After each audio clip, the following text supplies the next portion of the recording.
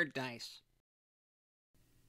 Welcome to the Stateless Codecast. This is episode number 67 in our series Create a RubyGem, NerdDice. So in our previous video, number 66, we went over how method missing and being able to use that and override it can work for the ability to use convenience methods. Go back and look at our issue.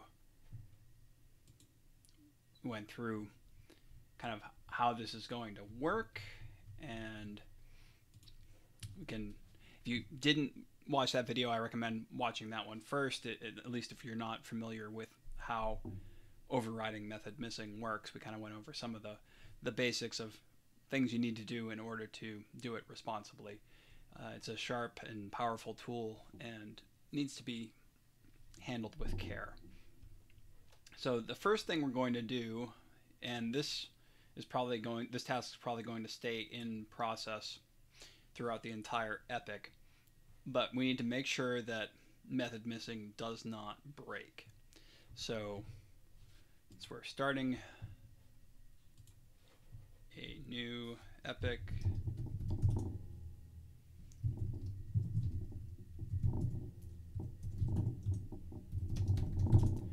Helps to be in the right directory. So we're going to check out a new branch, call it feature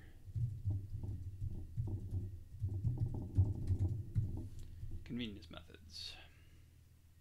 So now we're on our new branch.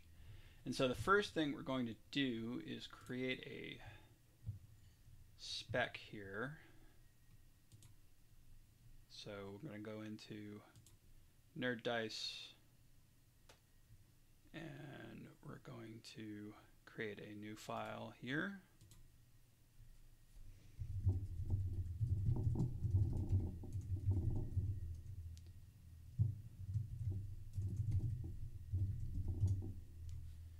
We've got our convenience methods spec. Take a look at our examples and what we did in our class methods.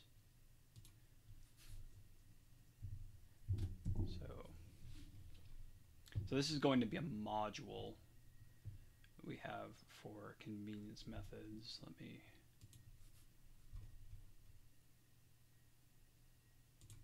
take a look at one of the ones that we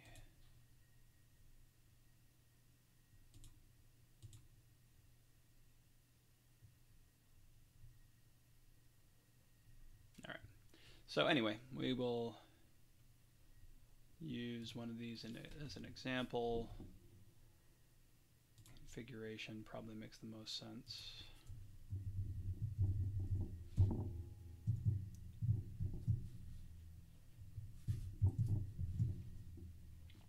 So we will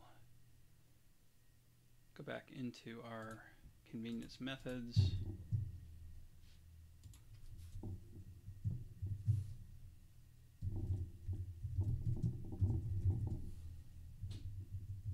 Right now we don't have to require anything special.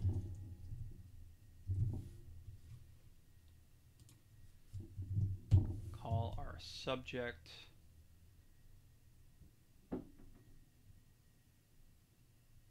What am I going to call the subject? So I guess I'll call this class, or this variable, magic. Be a class.new, and in it we're going to extend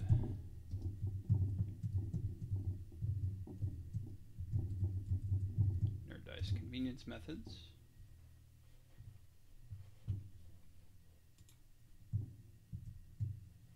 We'll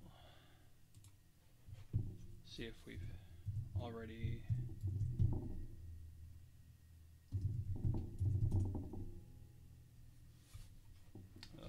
uninitialized constant. We'll take care of that now.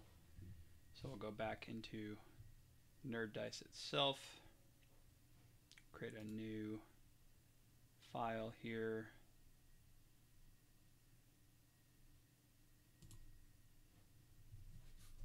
Called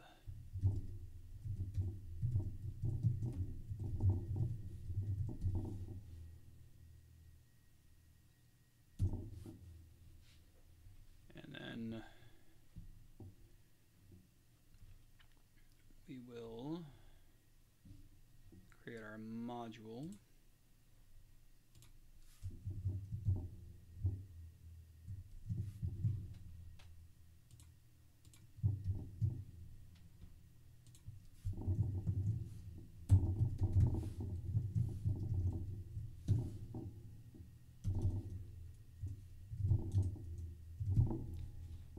We will fix our comment, our usage comment. I'll pause and do that. So I've got my module level comment here, and I will need to require that. So we'll save.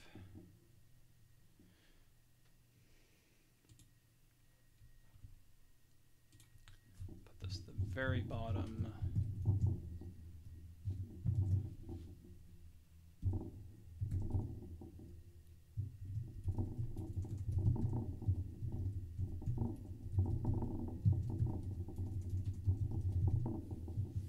So that should at least get us past our name error. So we don't have any examples here, so there aren't any to fail at this point. We will go back now and write our describe statements here. So this is going to be just mostly related to making sure that method missing still works in our normal cases. So and then we'll have, similar to what we did with the class methods, where we put things into subfolders and stuff like that for the different use cases. We'll wind up doing that for these methods as well. But let's at least get the describe and it statements working, for at least written for this. I'll pause and write those. So here are it statements. So we want to make sure that the standard method missing behavior is preserved. It still raises a no method error if the method is not defined and does not match our patterns. It raises a no method error if there's an improper combination of patterns with a total, and an improper combination of patterns with role, which is kind of what we're looking at in these this module level comment there. So let's go and implement these, and I anticipate that these will be passing right off the bat. So you might go in and break them to make sure that they will fail if I mess things up, but we'll at least get these written. All right, so I've got the kind of these baseline specs written. Let's see if they will work.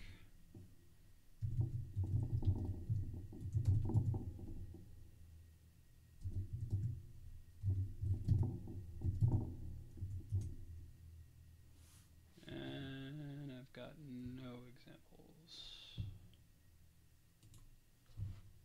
Let me take a look here. Because I didn't save my file. Let's try it again. Alright, so we've got 3 examples, no failures. I'm going to make sure that I can make them fail if I write this method missing badly. So I'm going to use the example we used from our last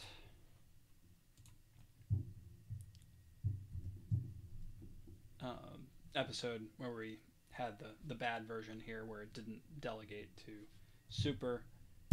Just temporarily put that in there,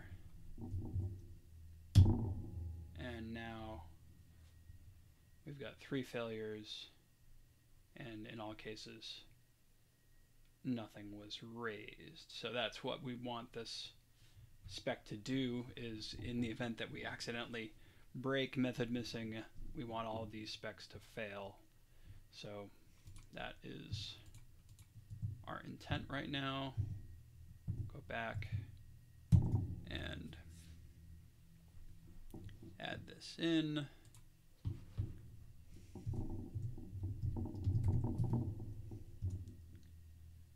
All right, everything's passing.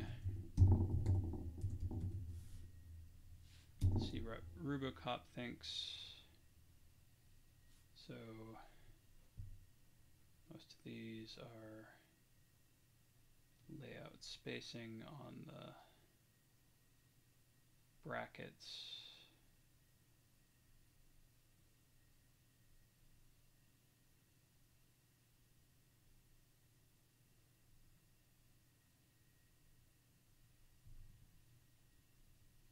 Oh, and I was missing a frozen string literal comment. So all these are auto-correctable.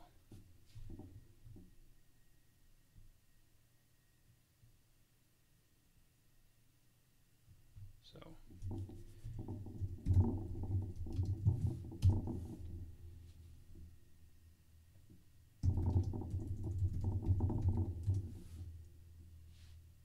all right, so RuboCop is satisfied with what we've got right now.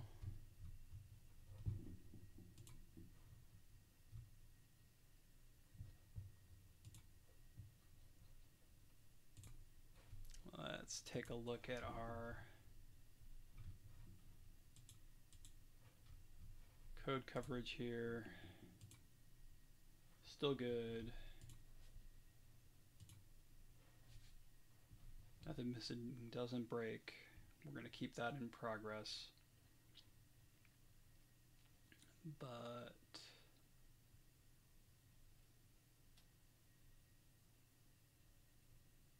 let's see. I think we'll commit and push this as it currently is, and then we'll start looking at some of the other ones in the subsequent episodes. I think we'll keep this one fairly short and sweet. So we have changed NerdDice by including that file, and then we've added in our new specs here. So add all of those.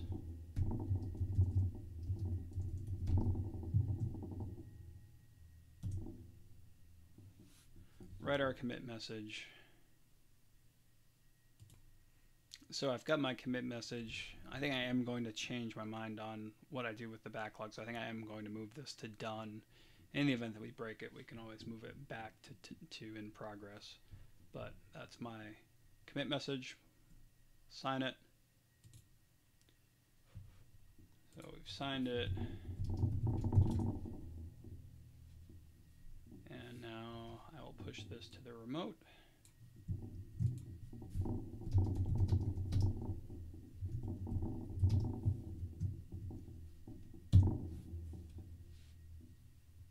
So we've got it tracking the remote branch. Take a look at our action. All right, so we are green. We'll go back to our project. Move this item to done. Let's see here. Before